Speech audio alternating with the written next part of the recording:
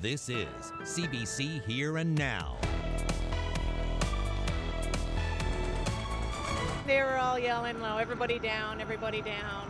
But they were so calm and they were good, and the landing was amazing. All teams were on site, but of course many things go through your mind. The crash landing in Stephenville. And a big fright for the passengers from Labrador. The airport goes into emergency mode as the PAL airplane skids to a stop. Good evening and welcome to Here and Now. I'm Anthony Germain. And I'm Carolyn Stokes, and we start in Stephenville, where a PAL Airlines flight had a crash landing. The flight had been headed to Deer Lake, but was diverted because of trouble with the landing gear. It had 47 passengers from Labrador and 4 crew members aboard. Here Now's Colleen Connors reports from the airport. Well, it's quite hard to see, but that PAL Dash 8 is right behind me in the middle of the runway here at the Stephenville Airport. And if you look closely, you can see that it is nose down on the pavement. It's hard to see any other damage really from this far away. Just moments ago, all of those passengers that were once on board that plane, well, with big smiles on their faces, they boarded a charter bus on its way to Deer Lake. Some looking quite tired, all their luggage in tow, but certainly some smiles on their faces as they got to leave this ordeal today. And when speaking with some of these passengers, they described the scene as surreal, even calm at times. Have a listen to what one of them had to say. The flight attendants and the pilot were amazing. Was it scary at all? What was it like when it landed? Scary when they were all yelling low, everybody down, everybody down. But they were so calm and they were good, and the landing was amazing. We got here, the crew, excellent. Everybody in Stephenville was really good. Volunteers with the Red Cross were also on scene here at the airport all afternoon, giving out free pizza and water to the passengers as they waited for things to clue up. And of course, they are on their way home now later this afternoon. The next step, of course, is to get this plane off the middle of the runway so that this airport and this runway can open again to other air traffic. Now, hopefully that will happen later this evening in the next coming hours. And the manager of the airport explains what needs to happen here to make that happen here at this airport.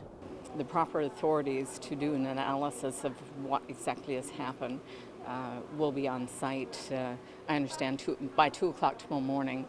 We want to open our operations as soon as possible, such that we are available in the event of another emergency, or should some other aircraft or airline need to use us as an alternate.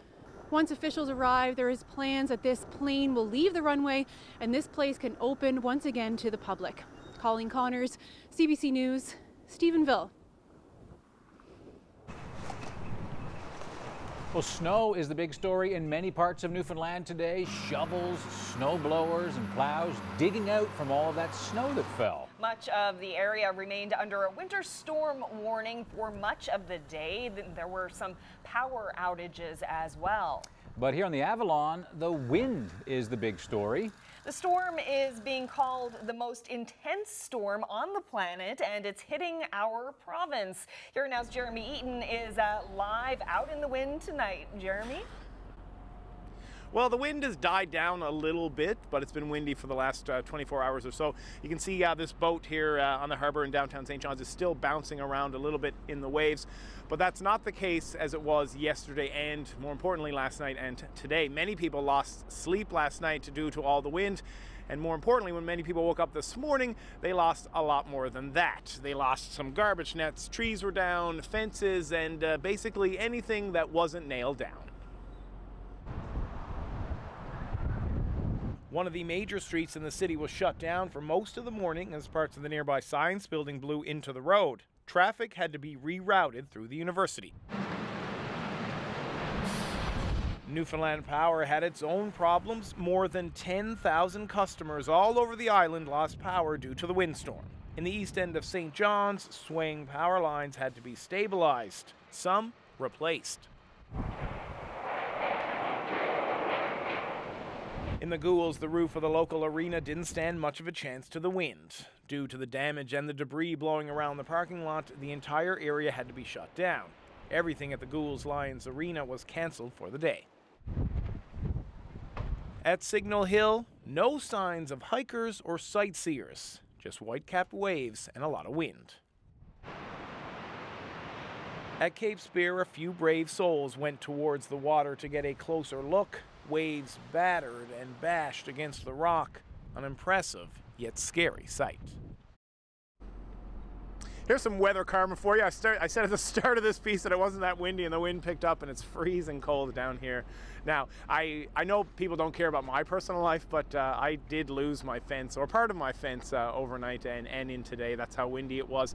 But that's what I saw today out on the streets. Ashley probably knows a lot more about meteorology. I know she knows a lot more about meteorology. And she can say, Ashley, what was your take on this windy weather that we've had? Well, you mentioned people losing a lot of sleep last night. I was certainly one of those people trying to get used to the winds, especially shaking my house into the overnight. Even this morning, I tried to take a nap. That didn't work out very well.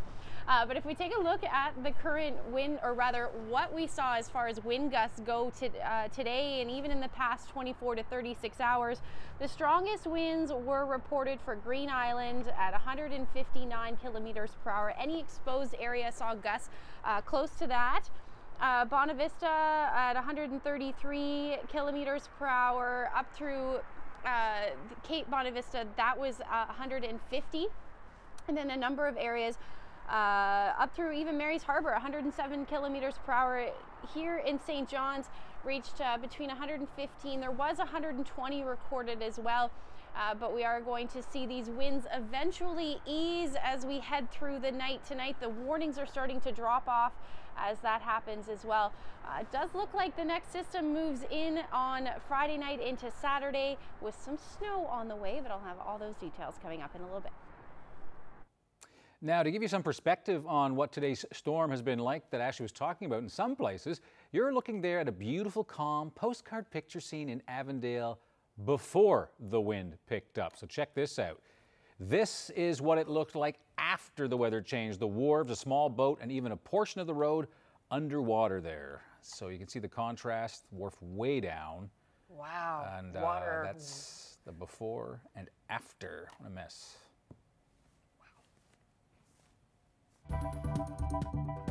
It's easy with snow around. I don't like snow. No, it's not bad. It's not cold or anything. No, if it's going to be winter, may as well have snow.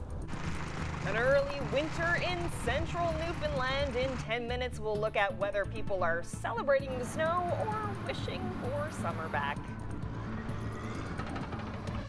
Well, those big, strong winds whipped up some enormous waves in Placentia Bay. Those waves reached 15 meters. That's about 50 feet high. Now, Norwegian aquaculture giant Grieg plans to put 11 of these sea cage sites in the bay to produce about 33,000 tons of salmon per year. Now, critics say they doubt those cages could handle the heavy pounding, and they warn of massive escapes of thousands of fish. Well, Fisheries Minister Jerry Burns says the company's technology can withstand the worst. Those wave heights would not be experienced in the locations where the aquaculture sites are found. And secondly, the actual cages themselves have been designed and have been tested and proven to be able to withstand wave heights of up to 60 feet. A decision by the province's largest school district is causing some parents to worry about their kids' safety. The English School District has a new policy where they'll stop using coach buses on trips less than 2 hours. As Ryan Cook reports, even a national safety group is weighing in with concerns. For starters, school buses are just not designed to be used on highways. Lewis Smith is the national director with the Canada Safety Council.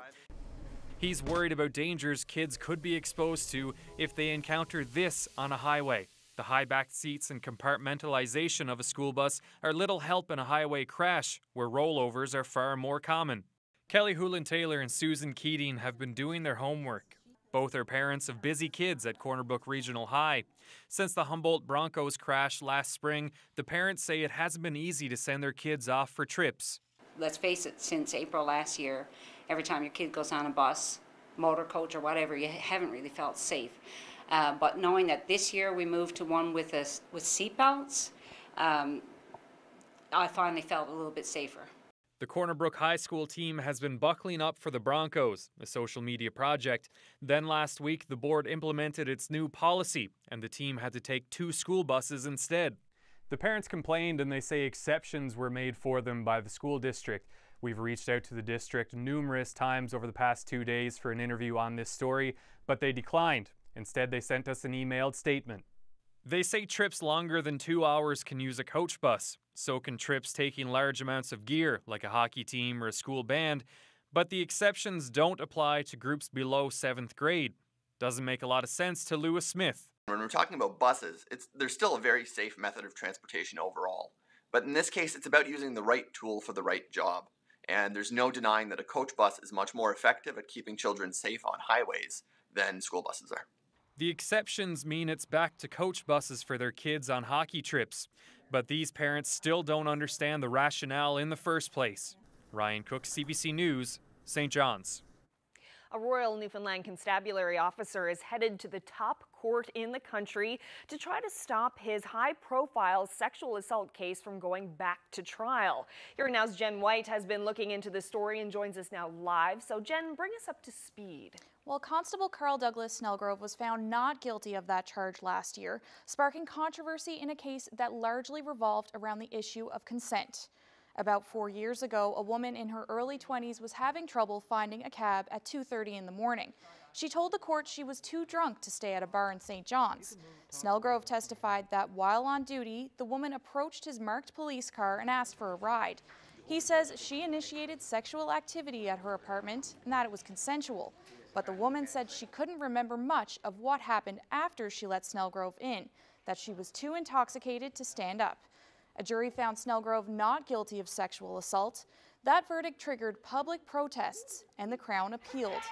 Last month, the province's Court of Appeal found that the trial judge had made mistakes in her instructions to the jury, specifically about a section of the Criminal Code that deals with the meaning of consent. So a new trial was ordered. But 2 weeks ago, Snellgrove filed a notice of appeal to the Supreme Court of Canada to stop that new trial from happening. Snellgrove's lawyer, Randy Piercy, as well as public prosecutions, have declined to comment at this time. Meanwhile, the RNC says Snellgrove is currently suspended without pay. Anthony? Thanks, Jen. That's Jen White live in our newsroom. A Clarenville institution might have seen its last days. Burry's shipyard has been deemed bankrupt. The company missed a court deadline in October, effectively giving up the effort to try to stand on its own. Creditors met in St. John's yesterday to plot out the future. The company owes almost $5 million, a big debt, and it couldn't secure a sale since it started proceedings under the Bankruptcy Act this year. During busy times, more than 100 people worked at that shipyard. DFO scientists say fewer snow crab are growing to commercially viable size, and continuing to fish at high levels could cause long-term problems for the stock. So here's what's happening. The fishery only targets large males, like the light-colored one you see right here. But snow crab stop growing when there are no larger competitors. And virtually all of that competition has been removed by the ecosystem, by the fishery. The good news, researchers believe the trend can be reversed. We have a precedent from the South Coast where you asked earlier if there's any area that's not seeing this. They had seen this a few years back, and it seems like it's gone the other way, and size at maturity is increasing again. So this gets into the world of genetics, where something is a phenotypic or a plastic trait versus a genotypic or a permanent trait. So we're hopeful right now that this is not genetic. This is not irreversible harm or anything been done at this point, that these things can again grow large and hopefully quite quickly if we're able to reestablish a healthy population of big crabs. Well, no one was injured when fire heavily damaged a shed and a nearby house in Bonavista today. It happened on the Cape Shore Road. Emergency crews were called around 2 o'clock this afternoon. The RCMP says the fire started in the shed and then the high winds blew the flames toward the neighbor's house, lighting that on fire. Someone was able to call the people inside the house to get them out before that fire spread. 3 people lost their home after a fire yesterday in Portugal Cove, St. Philip's. The Red Cross is helping with emergency shelter, food, and clothing purchases. All 3 residents of the home are adults. The fire started around lunchtime yesterday. Firefighters had trouble knocking it down because of the high winds. The Red Cross says the 2-story house was older and was extensively damaged.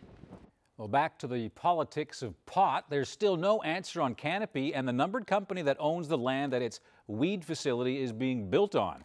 Certainly, we'll endeavour to find out if that's what the member wishes. Now, 2 weeks ago today, Finance Minister Tom Osborne told the House of Assembly that he tried to figure it out, but today he said he wasn't able to do that, and he says he only has access to the publicly available information and he can't dig further because of privacy regulations.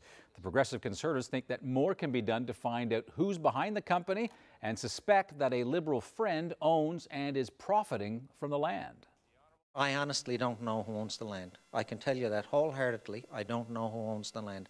I endeavoured to find out. There's a director listed, and that is all I'm allowed to have access to. There's a lot of public suspicion about the identities of the people behind the numbered company, and these questions deserve an answer.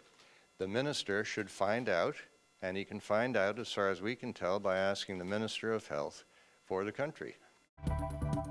Well, I guess last night with the high winds and everything, the snow blew right in and stuck right to the living room window.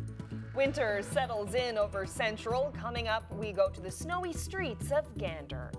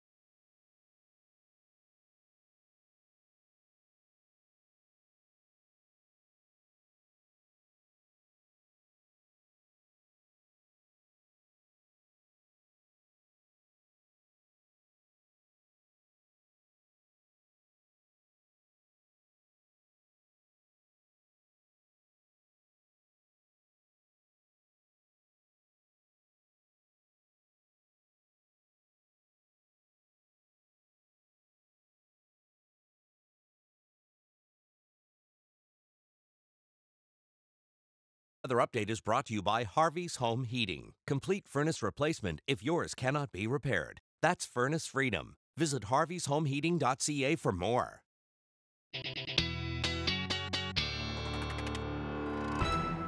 Amazed, Ashley, that you found time to iron your hair during the commercial break after being out there. I'm getting good at this. Yes, you are. Fast, yeah. Well, you can't talk about all of this wind without considering the waves. So take a look at this. Here again is the scene in the Avalon this afternoon. The wharf is barely in sight there. Yeah, that's in Avondale. That's amazing. This afternoon. Yeah. And we move off to Bonavista. That's pretty wild weather there, and that's within a somewhat sheltered harbor. So just imagine when it's like out in the open. Yeah, and here's a boat submerged below water in Bonavista last night under those relentless waves. And as Jeremy mentioned a bit earlier, severe winds and stormy weather knocked out power in about 10,000 homes across the province today. And Newfoundland Power said broken trees were hitting power lines all day, making it difficult to complete repairs. Here's what happened on the lawn of Weekend AM host Heather Barrett here on the Avalon. All right, well, at least she could just sort of maybe decorate that in a few weeks, bring it inside the house. If you want a sad-looking Charlie Brown kind of tree. Oh, she's got the upper part there. Hey, that'll totally work. That's nice, yeah. Yeah, that's a nice Christmas You've got to make something good of that. That's right. The lower half, not so much. Yeah. I'm sure a lot of people were cleaning up some damage around their homes and stuff today. Yeah. Absolutely. But temperatures were also the story today. Chilly, especially with the winds. Taking a look at some of the numbers. -1 here in St. John's. We got similar temperatures across the board. -4 in St. Anthony. And then Labrador City sitting at -12. Factor in that wind chill. It's feeling closer to -17 in Lab City. That will continue to drop as we head through the overnight tonight. We're looking at wind chills feeling closer to -25, and then a number of wind chills between -9 and -12 across the island. So we do still have a couple of wind warnings in place, mainly for Bonavista North and Bonavista. Those will eventually start to end as we head into the next couple of hours, or rather towards the early morning hours, because we're still going to see some pretty gusty winds in the next couple of hours, and then heading towards 3 in the morning, or at least midnight rather.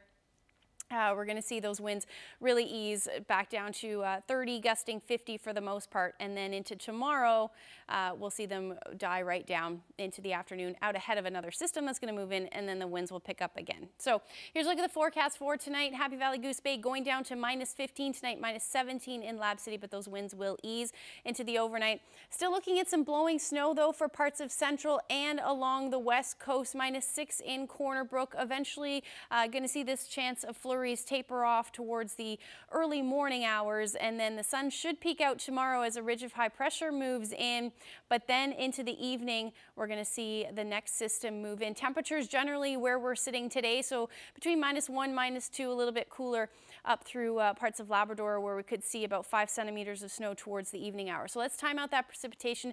We'll start to see that cloud cover move in through the day tomorrow, starting in the southwest. That's when we'll start to see that snow move in, and will continue to spread across the island through the day and into the evening and overnight hours. Parts of the Burin and Avalon will change over to rain. So accumulations won't be too bad for portions of the southern parts of the island, but already just starting to see these warnings end, and more have been issued, especially special weather statement in effect right now. So here's a look at what the models are pointing at right now. This will likely change tomorrow, but this is just an early estimate of what's going to happen. So somewhere between 15 to 20 centimeters is possible. Northern Peninsula missing most of the snowfall, so could see probably closer to 5 centimeters of snow. Eastern portions between 10 to 15, and the Avalon looking at about 5 to 10 centimeters. Again, that will change over to rain into through the overnight and into Saturday, as those temperatures will continue to jump up as well. But the winds will pick up yet again on Saturday. We're going to see some gusty winds down through the southern half of the island, and then continue to increase as we head towards the day on Saturday. Eventually, the winds will ease on Sunday with a little bit of relief, but I'll have all of those details coming up in a little bit.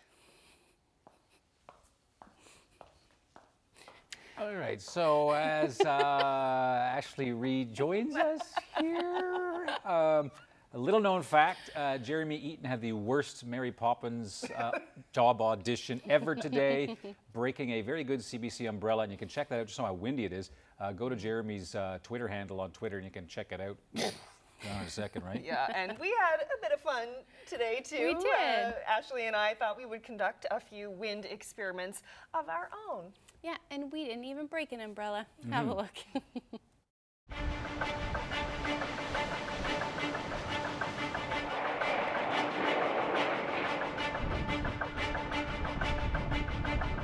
So actually you had your little gadget there that you used last night to try to measure the wind. Trusty anemometer. Well, we have a few other little tools to try this time. All right, let's see how it works. Let's go. We have lots of things in here to try. What do you want to start with? Bubbles. Bubbles! Let's try bubbles. Okay, come on. Oh, it's actually working! Is it? Just let the wind do the work. Badminton. Badminton, all right. This is not going to work. Come on!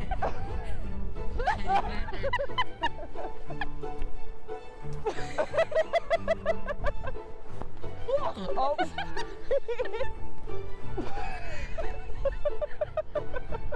Bubbles were good. Badminton was a bust.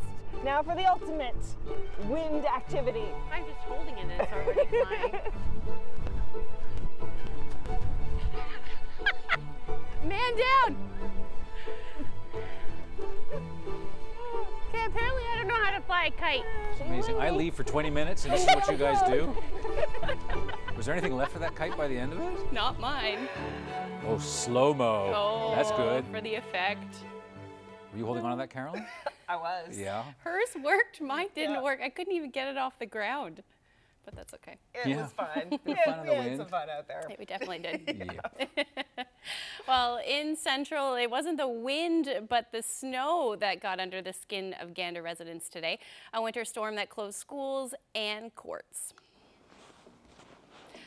Reporter Garrett Berry is live with us tonight. Garrett, what is it like out there?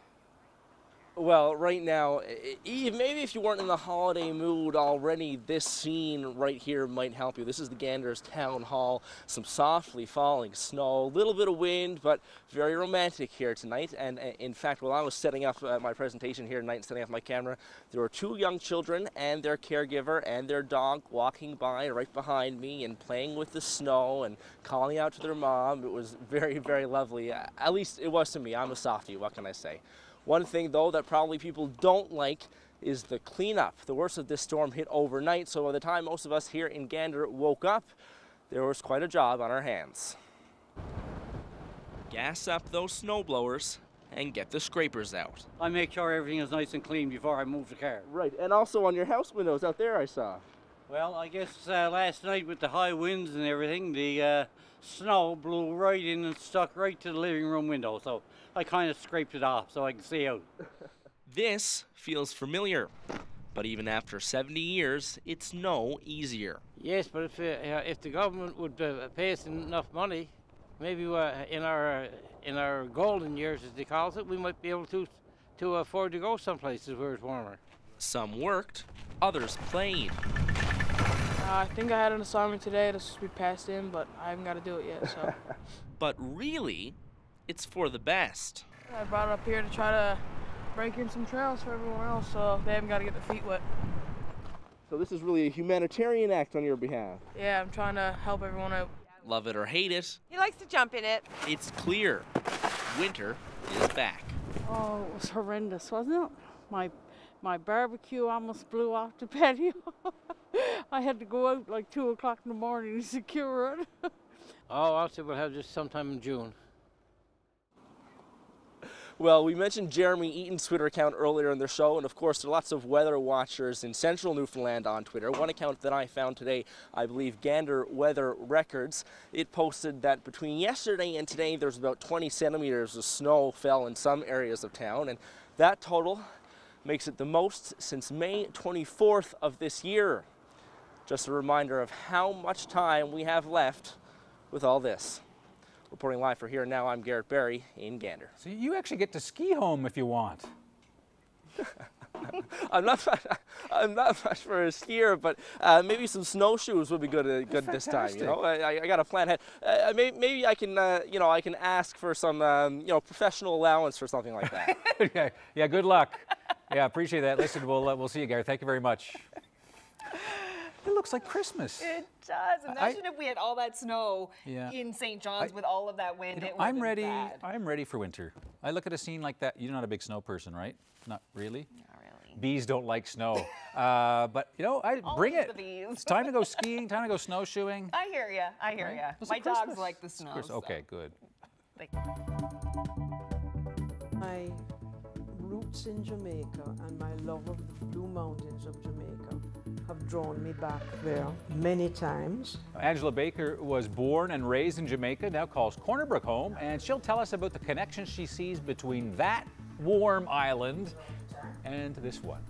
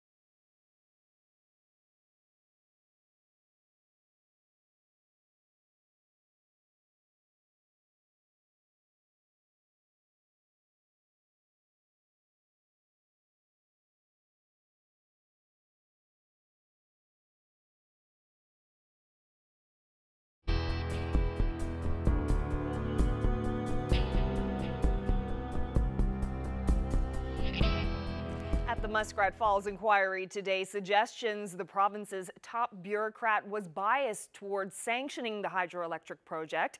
The lawyer for the Coalition of Concerned Citizens is suggesting what Robert Thompson wrote and said in the years before sanction show he had made up his mind long before the project was given the green light. Here now's Mark Quinn reports. The clerk of the Executive Council is expected to stay on top of government priorities. But lawyer Jeff Budden suggested Robert Thompson went too far when he became an advocate for one of them. During a public panel discussion at the Harris Centre in 2011, Thompson responded to a Muskrat Falls critic and defended the project. Was it appropriate for the clerk of the Executive Council to be arguing in favour of the Muskrat Falls development while it was still a matter of public debate in this period before sanction? It would have been a fair thing for me to do, possessing information about the policy of the government, to also talk about that. Budden also asked about an email Thompson wrote to then Premier Kathy Dunderdale in the spring of 2012, suggesting messages she may want to give to the Nalcor board, including this one: won't be deterred on Muskrat Falls by detractors pursuing narrow and petty agendas. Later in his testimony, Thompson addressed the suggestion that he had an inappropriate bias in favor of the project. The government was clearly a proponent in moving forward with the project for all good reasons, and needed to be aggressive in pushing that policy goal and for all the benefits I've described earlier forward. But at the same time, being cautious and critical and self-reflective about whether it was going to succeed, whether it was viable, whether in the end, as we focused on muskrat and infeed, whether it was the least cost for the ratepayer. Thompson ended his testimony this afternoon. Richard Westney of the Westney Consulting Group is due on the stand tomorrow. He was part of a team that took a hard look at the risks of developing this almost $13 billion project. Mark Quinn, CBC News, St. John's. Former New Brunswick Premier Brian Gallant is stepping down as leader of the provincial Liberals. His party formed a minority government after this fall's election, but it fell 2 weeks ago in a confidence vote on the Liberals' throne speech. It has been an absolute honor to have had the chance to serve as Premier and leader of the Liberal Party of New Brunswick. We were not a perfect government, but I believe we were a good government. I'm proud to say that I'm leaving the province in a better state than when I became Premier. Gallant became the leader of New Brunswick's Liberal Party in 2012 and became Premier in 2014. He says he'll stay on as leader until the party chooses a new one. Well, artists thrive on inspiration, and our next story is about an artist from Jamaica who fell in love with Newfoundland's south coast, especially its mountains. For years, Angela Baker used her paints to capture the beauty of places like Francois and Rencontre West, and recently she left the colder climes of Newfoundland to rediscover the warmer, mountainous landscapes of her youth where she was born, Jamaica.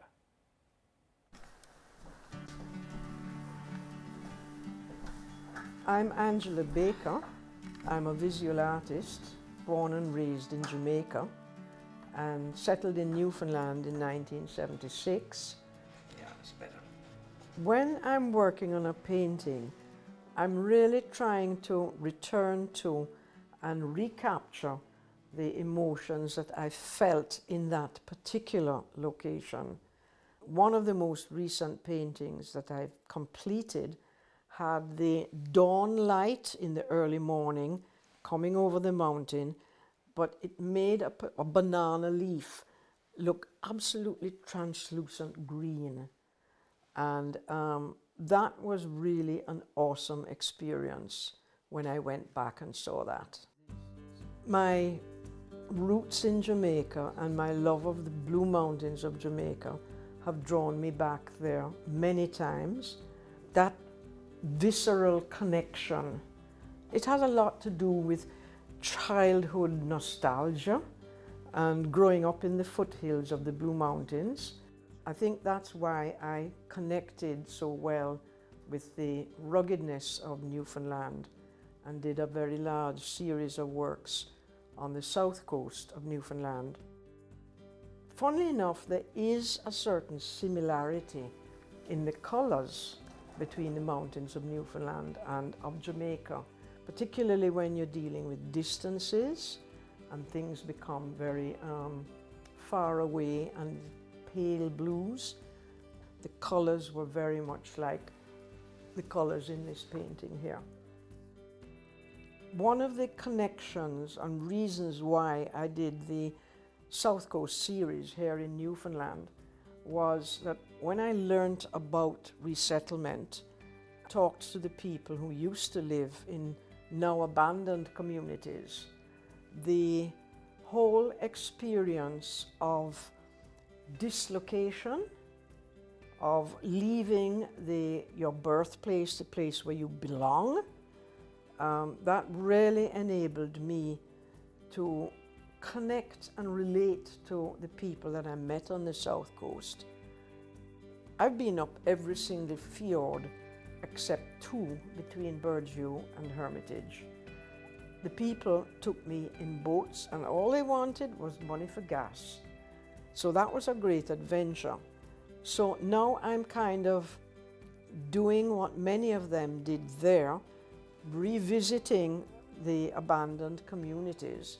I am now going back to Jamaica, and I think it has something to do with, well, it definitely has something to do with getting older. Now I'm in my 70s and I'm pushing 80. I just feel the need to go back to what made me who I am. Pretty good stuff, huh? Beautiful. Yeah, Love yeah. the accent too. Yeah, I know, I know. But it's amazing. Imagine being, you know, you get to live in Newfoundland in the summers, and then now as you get older, as she is going to, I think I'll go back to Jamaica during the winters and paint a little bit. It's a lovely woman. I wonder what she thinks about Screech, Jamaican rum. Oh, that's true. She's probably an aficionado. Another connection? Yeah, I'll tell you during the commercial. Some stories we can't share.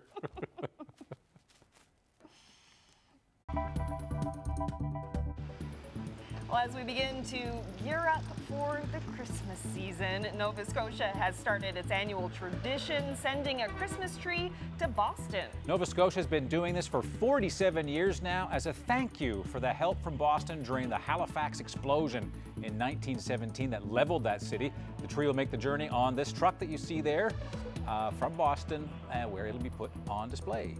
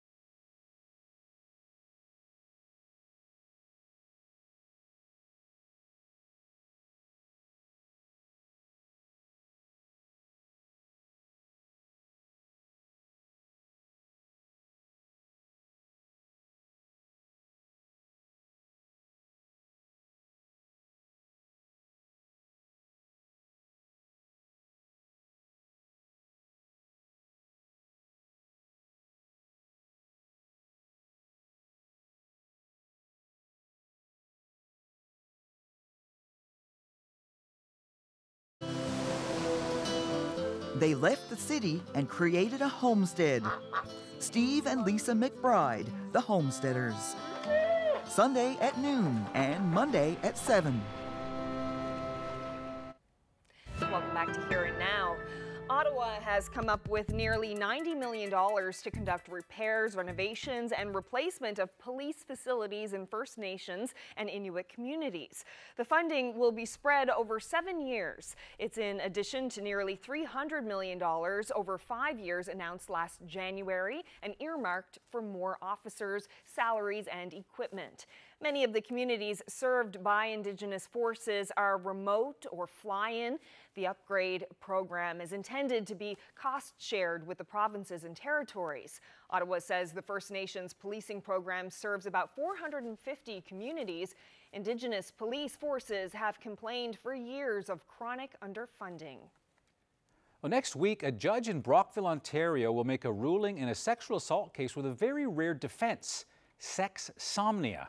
38-year-old Ryan Hartman has admitted to the crime, but he says he was in a deep sleep when it happened. The CBC's Judy Trin has this story, but first a warning, there are some details which you may find disturbing. Oh, he's guilty, and he does not have sexsomnia. The 30-year-old woman was raped in 2011 at a house party near Brockville, Ontario. After a night of drinking, she fell asleep with her arms wrapped around her boyfriend on an air mattress. She woke up a few hours later with her jeans pulled down and a sharp pain in her buttocks. A stranger was on the other side of her. I was just in shock. I was, what is happening? I put my hand behind me, and when I felt it was someone was there, he withdrew immediately from my body. Ryan Hartman was convicted of sexually assaulting her, but he won a new trial after bringing forward evidence of sleepwalking. At his second trial, his defense argued he was in a deep sleep when he attacked her and not criminally responsible. It's now up to a judge to decide if Hartman deserves jail or if he needs psychiatric treatment. University of Ottawa professor Blair Crew says sleep orders are difficult to prove. Most of the people that rely on this defense can demonstrate a history of sleepwalking before. Often there's a family history. And then the Supreme Court has been very clear that expert testimony will always be required to establish that this individual in fact suffers from that condition. These are situations that are not easily faked. Cruz says in Canada, the sexsomnia defense has been used about 15 times. In a third of those cases, the perpetrator was declared not criminally responsible. That's an outcome the woman doesn't want to think about. Since being raped, she's fought through alcohol and drug abuse, thoughts of suicide. She's now married and working. She considers herself a survivor, not a victim, but she's worried about a setback. You can't prepare yourself for that. You can't. And like I've asked myself a million times, what if the outcome isn't what I think it should be? How will I react? How will I move on? How will I get past it? After 7 years, 2 trials, and 2 appeals, a Brockville judge will deliver a final verdict on Monday. For the woman, it will result in legal closure, but it may not bring any comfort. Judy Trin, CBC News, Ottawa. Tried 3 times, it still didn't work. Pulled the card out, I was frustrated. Looked at the card, and it was my bank's card, looked the same as mine, but I looked at the back and it was someone else's signature. Some Toronto taxi drivers are running a scam. Yeah, switching cards on unsuspecting clients. Details up ahead.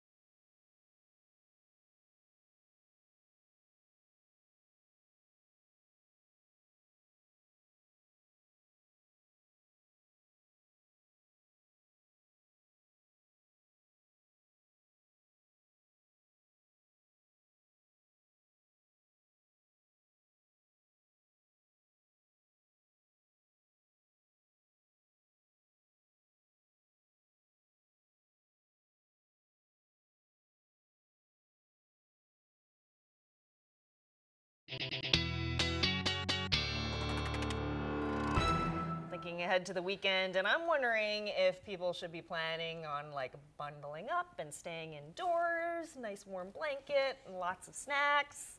Because it sounds like some weather's coming. Yeah, unfortunately. Again, I feel like every weekend we have had a storm, literally in the past month. And that's exactly what's going to happen again. Right. Yeah, starting Friday night into Saturday. So if we take a look at the timeline, we're going to see that snow start in the evening on Friday for the southwest, and then it will continue to spread towards the Avalon and then north as we head through the evening on Friday. Now, Saturday morning is when we'll start to see that change over to rain for parts of the Burin and the Avalon into the afternoon, and then a warm-up is on the way. So we're going to see that continue through the day on Saturday with some more rain. And behind that, on Sunday, it does look like things will kind of clear out, but we'll still see some lingering flurry activity for the most part. So here's a look at the forecast for Saturday. Temperatures not really moving much for the west coast. We're going to see below zero temperatures right through Saturday. Port aux Basques is going to be warm, though, sitting around 3 degrees or at least above zero. And then that's the case for Burin and the Avalon. As you can see, that low just sitting offshore.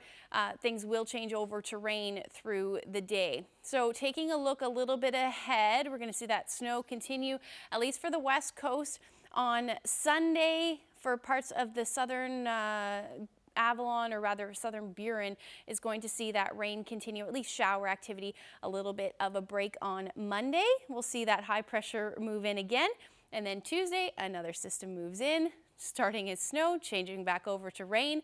And this one looks like it'll be warm for the Avalon and the Burin, so we'll see most of that just as rain altogether. It probably won't change over to snow. And then looking even a little bit further ahead, I'm going to hang on to these colder temperatures, so it does look like snow is in the forecast. So taking a look over the next 5 days, we're going to see the winds pick up Friday night, continue into Saturday with this system. But again, look, 6 degrees is the afternoon high. Then it'll drop back down to around 0 or 1 degree through next week. So flurries will be the story Monday night and into Tuesday as well for eastern parts of Newfoundland and St. John's. Now, not going to see that warm up though through western Newfoundland. We're going to continue to hang on to these cooler temperatures, dropping down to about -1, -2 through the afternoon, and about some snow on the way for Saturday, Sunday. Again, some more snow and some squalls. As we see that onshore flow Monday and Tuesday, look like we'll continue to see that flurry activity. Central Newfoundland, same thing, but sun should peak out on Sunday. Monday, return of those flurries, and then temperatures dipping down Saturday night down to about -9 through the day. Now for Labrador tomorrow, 5 degrees, or rather 5 centimeters on the way Friday night into Saturday with some flurries. Sunday looks nice, but those temperatures are going to be cold again, -13 for Sunday, and then continuing into the afternoon. And then same thing for eastern Labrador, at least through the overnight, with that snow and generally flurries hanging around into next week. Thanks, Ashley. Well, if you're traveling to Toronto anytime soon, we have a scam to warn you about. It involves deceptive cab drivers and fake debit machines. 2 victims say thousands of dollars were drained from their bank accounts, and one says he has the hardware to prove it. Chris Glover reports. At the top, it indicated Toronto Taxi. There's no such taxi company in Toronto. Ryan O'Connor looks over a receipt he got from his cab driver. Turns out this was a fake. The $8 fee never charged to his debit card. He didn't know it until the next day he tried to buy a coffee. Tried 3 times, it still didn't work. Pulled the card out, I was frustrated. Looked at the card, and it was my bank's card. Looked the same as mine, but I looked at the back and it was someone else's signature. O'Connor's bank told him it was someone else's already defrauded card. The taxi driver allegedly switched the cards and somehow recorded his PIN. Then 200, and then 4 transactions at a grocery store. The driver allegedly racked up $4,100 of fraudulent purchases, money it took about 2 weeks for the bank to return. It's almost as violating as someone knocking down your door and stealing your stereo or your laptop. Crown Taxi told him they would pull GPS records to try to find out who the driver was. They also promised to cooperate with the police investigation, but we've found out this is hardly a one-off case. And then any PIN you put in, it will say approved no matter what. no matter what PIN you put in, and the PIN saves into his computer. Gio Manuel, another alleged victim of the debit swap taxi scam, thinks he's put it all together. But the first time, he told me he had no change to break my $20 bill. In April, a cabbie forced him to pay debit. Days later, he realized his card had been swapped and $3,500 drained from his account. Then last month, a different cabbie refused a big cash tip in favor of debit. He became suspicious and wanted to keep the machine to give to police. He turned around and tried to snatch the machine out of my hand. And as he did that, I pulled away and jumped out of the cab and ran down the street, and he skidded his tires. He says police didn't take the machine, and he is critical of the investigation. I told him what bank he withdrew money from, what time it happened. All that information was given to them, and nothing. What do you think of that? I think it's insane. Part of me wants it to happen again so that I can see. Second time, I was a little less prepared. I got the machine. Third time, the guy's not getting away. Like, I need to catch him. He was also critical of the cab companies. Toronto police say that this scam has been going on since at least 2015, and Manuel said the cab company should be doing a better job of preventing it from happening. We reached out to Crown Taxi, but they didn't return our calls. Chris Glover, CBC News, Toronto. Well, these are looking all too familiar across the province today. Any idea where that photo was taken? Well, Newfoundland has 17,500 kilometers of coastline. You're right. It's good you know that right on the top of your So head. I don't know, but man, look at that. Yeah, it's wow. It's on the Avalon, but I wonder if this is great for surfers. I think Very brave ones. Well, yeah, it's a little cold, don't you think? Yep.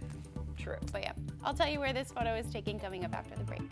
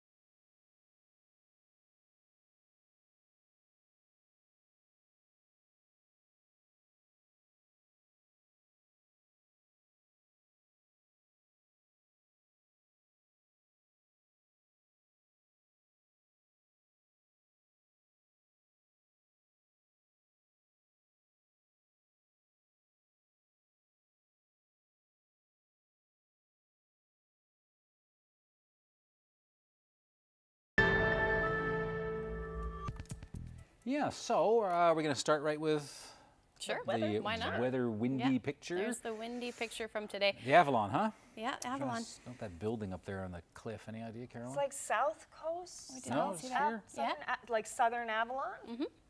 Like Witless Bay. No. No, you got us. I gotcha. I gotcha. I always get you guys. Oh, it's not Avalon. Oh, right. The Avalon. That Avalon. Trick question. That's tricky. Oh, I'm good at that, hey? Yep. Yeah, there's a stormy seas near Fortune. Thank you, Murdoch Hitchcock, for sending that in. If you have any weather photos you'd like to send to them, send them to nlphotos@cbc.ca. Murdoch must have spat his tea out when you told him this was the Avalon. I know. Great shot, though, Murdoch. Yeah, great shot. Awesome. Yeah, that's it for us. It is. We'll see you tomorrow. Good night.